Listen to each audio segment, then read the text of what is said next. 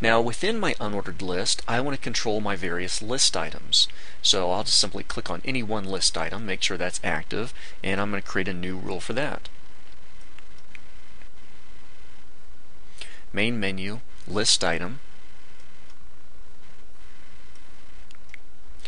And for these, I'm going to go ahead and go to my box category, and I'm going to put in 200 width for those. This time I will put in a height of 32 pixels. And for now, I'm also going to go ahead and put in a solid 1 pixel thick blue border. That way we have a visual of where things are. Now notice I've got this big amount of space here. That's something I'm going to want to remedy.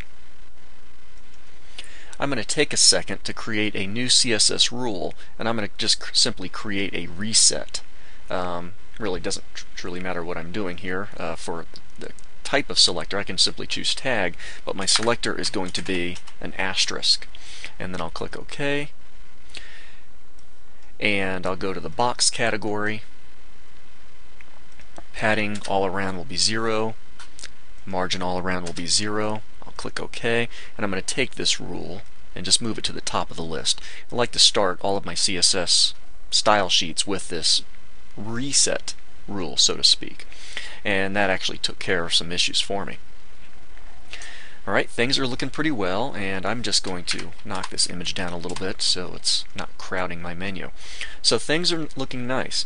I've got my main menu with its list items. Now something I would actually like to see some hyperlinks in here. So what I'm going to do is I'm just going to take a moment and I'm going to make each of these a hyperlink, just a generic link. I'll probably link to Google or something like that.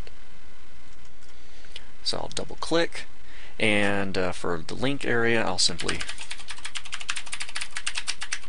google.com, and I'll repeat that process for these others. Okay, now I have a collection of hyperlinks. There we go. So now that I have anchors or hyperlinks inside of each of my list items, I could click on any one of these, and now I can format all of my anchor tags. I'm going to go ahead and create a new rule, new CSS rule. Anchors within my list item, within my main menu. Very good, that's a compound. And I'll click OK. And now I'm going to put in some information about this. Now, anchor elements are inline elements, and for what we want to do here, we want them to be block. So, let's go ahead and make some changes here. All of my hyperlinks in the for the type category, I want there not to be any underlines. So I'm going to go ahead and take care of that for now. And while I'm here, I think I'll go ahead and change the font. And for font weight, I think I'll even make them bold. For background, yes, we do want backgrounds on these. This is an important step here. So the background image I want to use for my anchor tags is going to be my menu. So there's my menu. And background repeat, I'm going to say no repeat. Technically not necessary to do this part because my anchors are only going to be big enough to show or display half of my menu. But I'll just say no repeat anyway. Background position X and Y, that's okay for now. We'll get to this soon enough. Now I'm going to go to the block category, and let's see, I'm going to do display block. I want my anchor elements to display as block elements.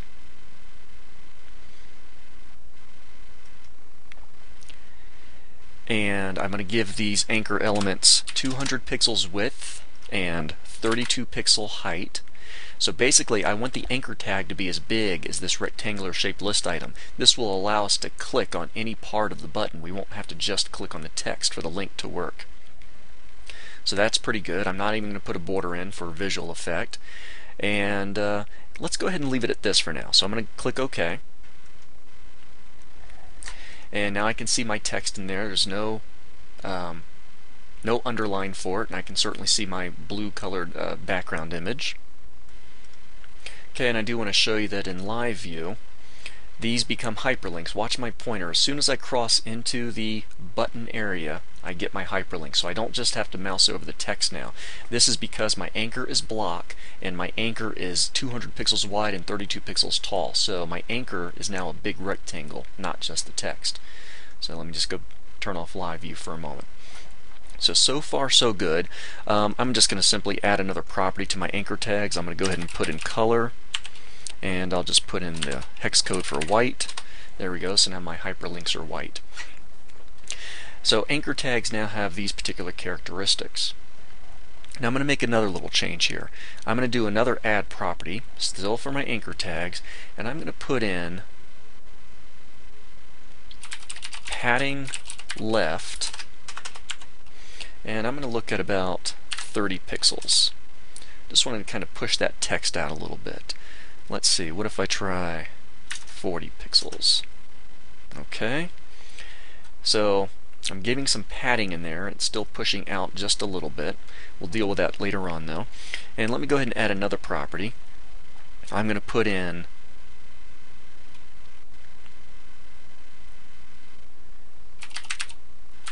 line height of 32 pixels. Here, let me take care of that.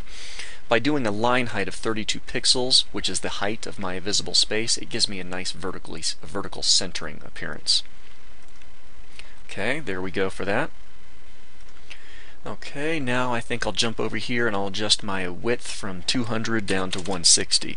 So 160 plus my 40 pixels of padding should get my button sized appropriately. Let me jump over to live view, and yep, things are looking okay. Now that I'm getting my overall shape, I think I'm also going to take a moment to get rid of some borders. So I'll jump back to my list item. I have that border property right there. I'll just go ahead and trash that one.